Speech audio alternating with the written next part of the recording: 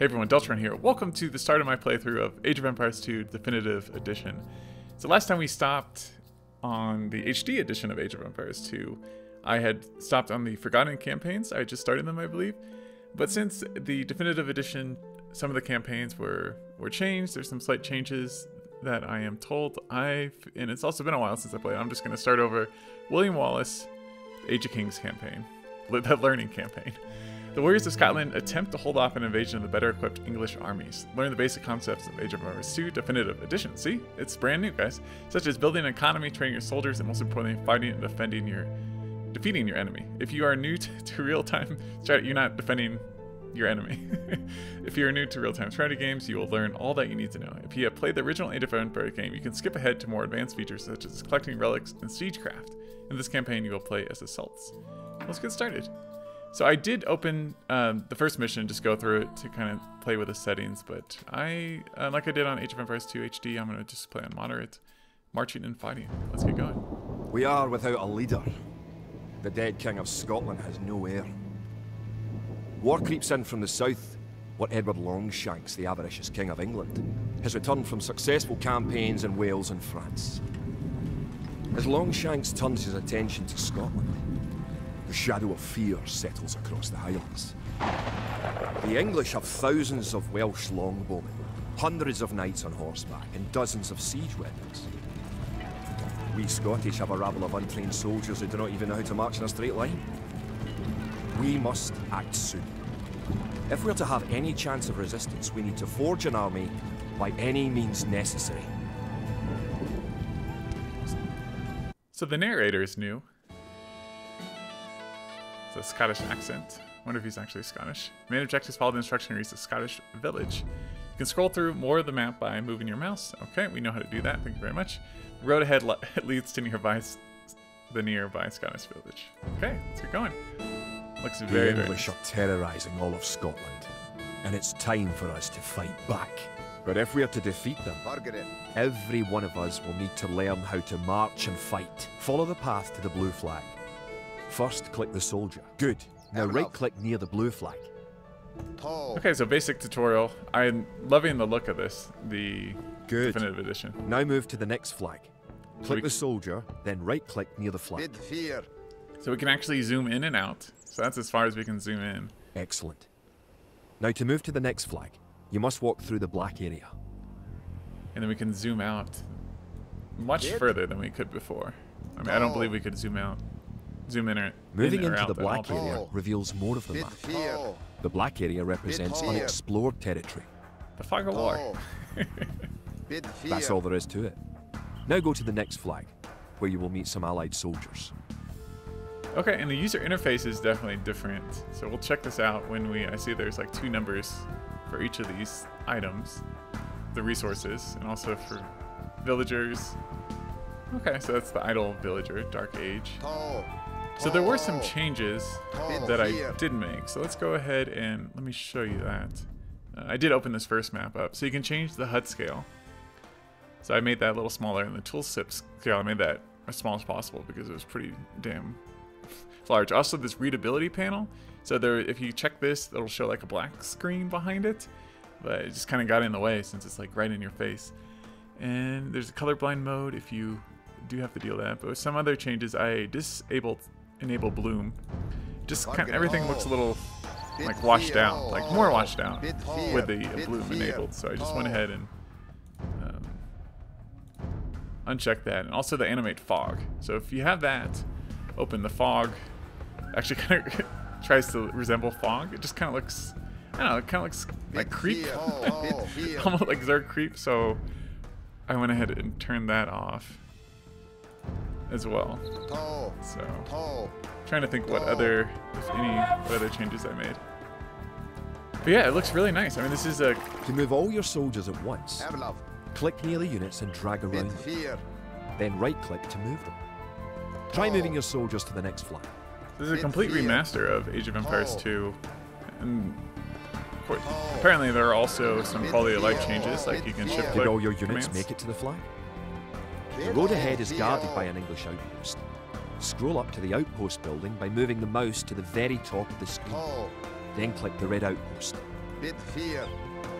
Like everything has been adjusted. The water, the terrain, the units. Right-click the outpost. Like they look really, really good. Better than Warcraft 3 Reforged. Sorry for continuous hate on Warcraft 3 Reforged. It's an easy game to poke fun of right now. I'm hoping that Warcraft 3 Reforged will... I mean, as time goes on, I think Activision and Blizzard just put a lot of pressure on the developers for it to get it out sooner rather than later, and they didn't really have time to implement a lot of the things they would have liked to implement with if they had enough resources. Oh, the buildings collapse. First, that's really cool. The outpost is destroyed. That should slow the English raids. So yeah, everything Keep looks following the path to the village. really, really, really good. I want to take this time also. It's like technology tree is F5. Learn kind of the hotkeys here. So we have Celts, infantry, and siege civilization. Don't really need to worry about that right now. Let's see. Objectives is F6. Okay, it's good to know. I'm learning this. Again, it's been a while since I played this game, so kind of relearning everything. That's why I didn't want to just jump right back into the Forgotten campaigns, because those were pretty tricky. What is F4? Okay, F4 is like a quick save. F3 pauses. I remember that. Well, I don't remember the hotkey, but I remember the pause. Ooh, I'm really liking the look of this. Yeah, so Home sweet home. But wait, the English are angry that you destroyed their outpost. They're coming to attack their village. Don't panic. Just click your soldiers and right-click the red English soldiers to attack. Defeat the enemy soldiers, and you'll have won your first battle. Look at the swing. Good job. Now you know how to fight back. HD blood right there. Army. English was defeated. Objectives follow the instructions. Awesome. That should be it. You are victorious. I like the victorious screen. Very, very cool. And then we could return to map, and then we can continue on to the next one. Scotland has soldiers now, if only a few. But if we are to turn back the greed of Edward Longshanks, we'll need many more recruits and much more gold in our coffers. These ancient stones and oaks around us will soon be drenched with the blood of clansmen. Look at that. Most valuable player. The winner. I mean, they had nothing. I'm gonna check. So it looks similar to the score screen in the previous version of this game. Very, very cool. Return to map, play again, return to campaigns. That's what we want to do. We can move on to feeding the army. Alright, let's get going. So I guess if you beat it on moderate, you get a silver. Standard, bronze, hard, you get a gold check mark or a gold medal. That's pretty cool. An army marches on its stomach, or so the old saying goes. My clansmen have been farming and tending sheep for hundreds of years. But gathering enough food to feed an army is a different matter entirely. Without a strong economy, the meagre forces that we have cobbled together will collapse again. Okay. Build an economy. Gather 50 food, 50 wood, and 50 gold. Villagers can gather food, wood, and gold, and stone, and you will need to build building research technology to create soldiers. There's gold deposits to the northeast and southeast of your town center. Okay. To support the Scottish army, you will need to build up your stockpile of resources. To win, gather 50 food, 50 wood, and 50 gold. We start with no resources. I like the animation. Very, very cool. Okay. The villager will continue working for you, carrying the food to the town centre. I remember H was the hotkey to go to the town centre. Kia. It shows like health bars for the the bushes. Nice. How much are villagers? 50? The amount of food you have is shown in the upper left corner of the screen. In addition to your food stockpile, you can see your current wood, gold, and stone stockpiles. Oh, okay. So that the more villagers you have, the faster you can gather resources. Assign your new villagers to gather food. We'll put some on wood too, I guess. I mean, he's telling me to put on gold. So the number underneath the resource icon is the number of villagers you currently have assigned to gather that type of resource. So that's neat. That's pretty neat. I like that a lot. Very, very cool. And I'm guessing the hotkeys, so the Q. Kid. Okay. I like it. I like it. I think the menu is... Yeah, F9 is the menu. Okay. So what else did I change? Not a whole lot. I turned VSync on. Oh yeah, the enhanced graphics. There's a free download DLC that you can download to get this enhanced graphics. You can download it from the Steam Workshop. And I turned, yeah, the volume I turned down. It's weird. I set it to 65 and it automatically went down to 64 for some reason. And oh yeah, these are also new. So you can easy drag military. So if you drag and you have villagers in there, only select the military. That seems, I don't know, it seems like it would be more trouble than it's worth. And then right click garrison, so you can just right click instead of hitting Alt to go into the garrisons or town centers or castles or something like that. Which could be, I don't know, it could be, we'll see how that goes. I turned that on, it was defaulted to off. So apparently I can shift Q commands on villagers now. Great. You now have 50 food. To win, also gather 50 wood and 50 gold. To gather wood, click a villager, right, let's go look right click a tree. If you haven't found any gold yet, search in the unexplored territory. Good job. You now have enough wood. Okay. Oh, here's a good. You found some gold. And then how do I adjust the speed? It's on fast. It doesn't seem fast. It seems like normal. Like slow speed. Kia. Okay. I wonder if I and then shift Q here, he'll probably continue until all that wood is gone, I'm guessing. Bonage. Beat fear. Most likely, yeah.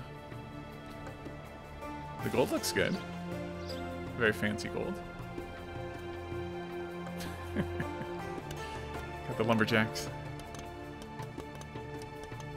Alright, so now, yeah, it shows that we have 5 villagers on gold harvesting. Very cool. I wonder if we make another villager. No, we can't. We're supply capped at 5. This is exciting stuff, guys. Very exciting. That should be it. Excellent. You now have enough gold. Alright, what objectives do we have? Oh, it's just, yeah. There's only one objective. You're well on your way to making a city. Am I? Am I now? Okay, let's go. Let's continue. Edward Longshanks, for all his disrepute, has shown his military tactics in Wales, England and France to be very effective, if not cruel and ruthless. He is indeed an enemy to be feared. The English sacked the town of Berwick-upon-Tweed. With that I could call it a battle, but it was truly more of a massacre. Unless we organize our army, there will be more massacres to follow. I pray that we can be ready when Longshanks comes. So I'm pretty sure those initial dialogues were never... Oh, we had no anime there. Were never narrated in the original game. Very cool.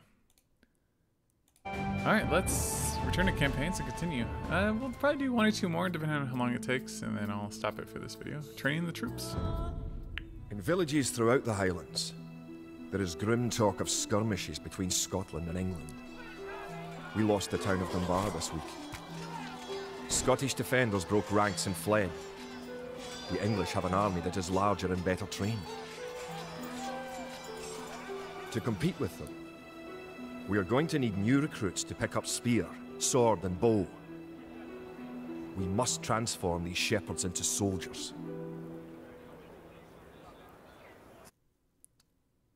I know the art for the narration is different. Train 4 militia. Exciting. Always explore the map. We have not heard from our scouts. They're probably lost in the woods. Ooh. We will need many soldiers to defend our homeland. To win, you will need to create 4 militia. We'll start by creating villagers.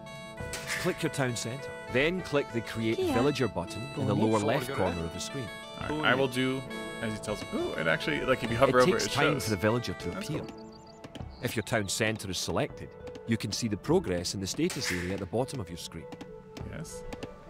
I also noticed that it shows on the top. Good there. job. That's the villager has appeared different. next to your town centre. Now, create another villager. Alright, We need more You need houses. additional housing to support your population. Bargara. To build a house, click a villager. All right. Kid. I clicked one. Click the buildings button. Click the build house button. Then click where you want to build the Rob house. Like the foundation for it. Very nice. Not liking that we're next to a If cemetery. more than one villager builds a building, it will go up faster. Raboya. I actually forgot about that. Or did I? Good job. Try building another house. Forgere. Alright, build another house. I like the hotkeys are just cute. Each house supports 5 units. The population indicator at the top of the screen shows your current and supportable population. Yeah, right here. Showing that we have 5 villagers. Ooh. Okay, so this shows we have idle villager, which I believe is the period. Other buildings are button. made just like houses. Try building a barracks. Kid. The barracks is a military building. Alright, so barracks. Oh yeah, the foundations. I remember in the Age of Empires 2, all the foundations were the same. So now you can actually tell the building apart from the foundation. So yeah, there's a protection status. Like if I build a villager, it'll show up here. Very cool. And this shows how many villagers I've selected, and so you don't have to count the number. This is new. Barracks complete. Now you By can hotkey, create though. soldiers.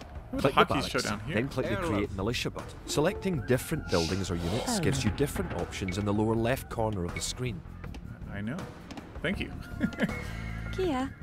Very cool. I know last time I had a mod where there was an exclamation point above the heads of the idle villagers, which helped out a lot. Let's see. I know I kind of That's like one militia unit. not Create having 3 that. more, and you will have enough soldiers to protect this area and win the scenario. Okay. If Click the that's- barracks, and quickly click the create militia button 3 more times to make 3 soldiers in a row. Okay. So you can queue Kid. Q militia. Very cool. Margaret. Kid. What else can we do? Oh yeah, so if I have the hotkeys selected, they show at the bottom, and that's also new. That's very cool. Kid. Very, very useful. Erla. Tall. Bit fear. Tall. Kid. I haven't tried queuing up these things yet. I think we just need one more, right? Bit fear. Train 4 militia. Bargara. So let's see, if I queue up the house, Now that you have a few soldiers, you will be able to Then I defend could, this like, area against I can English go there attacks. too. Nice. Margaret. Tall. And that should be it. Or are we going to actually be attacked now? Okay. Alright, let's continue. Now that we have militias stationed across the border, the English have slowed their raids. But facing Longshank's army will be another matter. The wicked English king is yet to bring his famous longbows to bear. Our militias can only get us so far. We're going to need more advanced weapons. Also, you guys don't have to listen to me read as much, which is nice for my voice and probably for you guys' ears. Okay, let's continue training the troops. Also, this kind of just shows what you have completed. All right, research and technology. Rumours creep in from the south of a giant who leads the forces of Scotland. His great sword driving through earth, man and horse alike. If this mythical knight can stall the English advance, it will give us time to develop the arms we need. Even now our smiths are forging swords and fletchers are crafting arrows and crossbow bolts. Actually, was there narration in the original game? I think there actually was. I think I misspoke about that. To win, you'll need to advance the feudal age and repel the English raids. Your soldiers automatically attack any enemy soldiers that are near them. Yep. Your scouts report your village is surrounded by forest, but that does not mean it's safe. English soldiers have been roaming the countryside, plundering and raiding. Okay. The English use very advanced weapons and armor. To win, you will need to advance to the feudal age and repel the English raids. You're going to need to research some technologies of your own to increase the strength of your civilization. Okay, a little too much. For example, Kid. researching loom makes your villagers harder to kill. To research loom, click the town centre, then click the research loom button. Good. Researching technology costs you resources, but improves your civilization.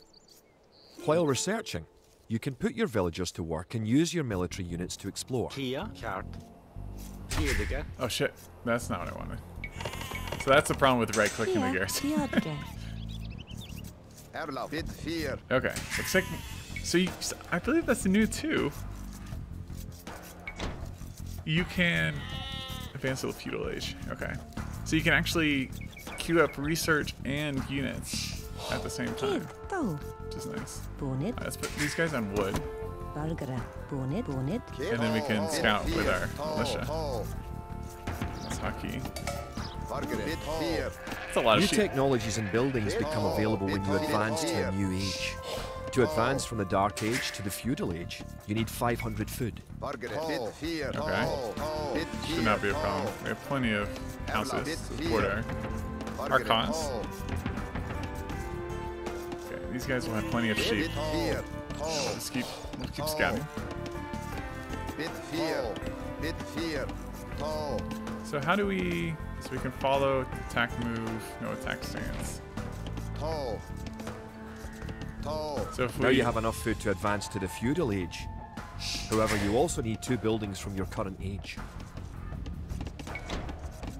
Bit fear. Okay. You already have a barracks. Yeah, we do. So now have your villagers build a mill. Bit fear. The mill is a drop-off point for food, Erlov. so build it next to your food source. In addition to gathering food at Put it forage bushes, Raboye. villagers can herd sheep or hunt deer Bit for fear. food.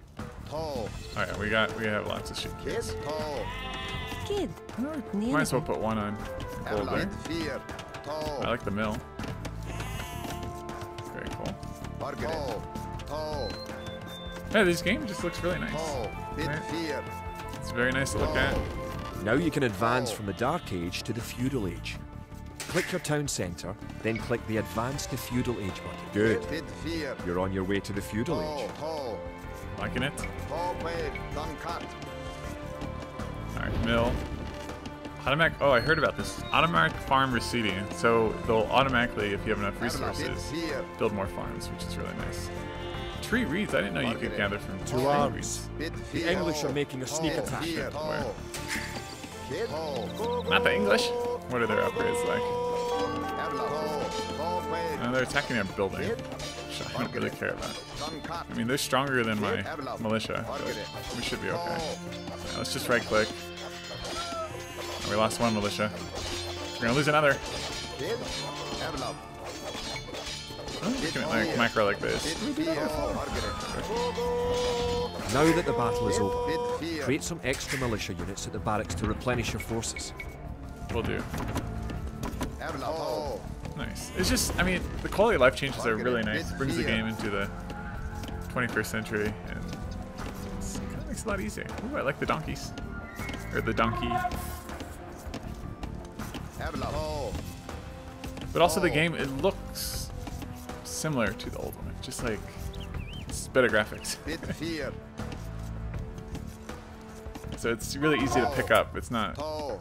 I mean, there's quality of life changes, but it's also pretty much the Bit same game. fear. Congratulations! Advancing to the next stage is the best way to improve your civilization. The idle villager button. Click it and locate villagers who are not currently assigned to a task. Now that you're in the feudal age, you can upgrade your militia to men-at-arms. Kart. Click the barracks, then click upgrade to men-at-arms. fear. Okay, barracks. Men-at-arms. Upgrading to man-at-arms will change all your militia units to the more powerful men-at-arms. Let's make a... Yeah, this is new. Like, before you could only research. You couldn't research and create, like, queue up units at the same time. Bit fear. Tall. Bit You fear. have enough resources. And this is an easy way to look up like how many villagers you have on each resource. Tall. The Also, English if are you- attacking again. Bit fear. Teach them a lesson with your new men-at-arms. Tall. Tall blade. Let's kill the cavalry unit first. Well, that he died before you even got a swipe off. Yeah, the animations are well done. Bit nice. fear. Forget it. Done cut. You guys get over there. I'm The gonna English click are no match for your warriors. That's right. And I guess zooming out's a nice way to see your entire village, but Kid. ideally you just want to leave it like that. Longshanks has invaded, stormed and sacked the city of Perth. Worse, he has captured the fabled Stone of Scone and declared himself King of Scotland. If we cannot bring about a victory in battle soon, the Scottish armies will be too demoralised to put up any fight at all. If this mythical Scottish giant does exist, I wish that he would bring his forces up to Stirling, where we shall next do battle.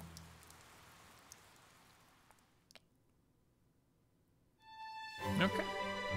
So many units we lost. 0? That doesn't seem right. Something is off there. Okay, how many more do we have? We have 3 more. Should we do one more? Or should we wait?